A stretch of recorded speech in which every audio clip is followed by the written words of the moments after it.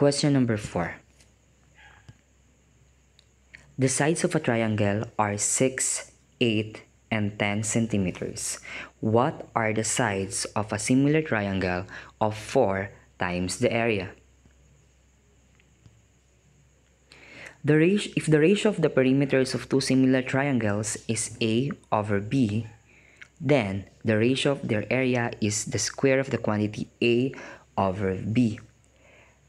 Now the area of the given similar triangle here is 4 times the area of the first triangle whose dimensions are 6, 8, and 10 centimeters. So the ratio of their area should be 4.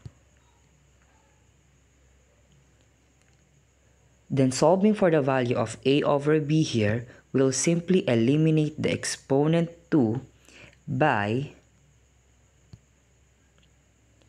getting the square root of 4, which is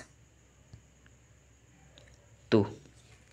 From here, the ratio of the perimeters of two similar triangles is A over B. Therefore, 2 is the ratio of the perimeters of the two given triangles. So we just have to multiply all the given sides of the triangle 6, 8, and 10 by 2.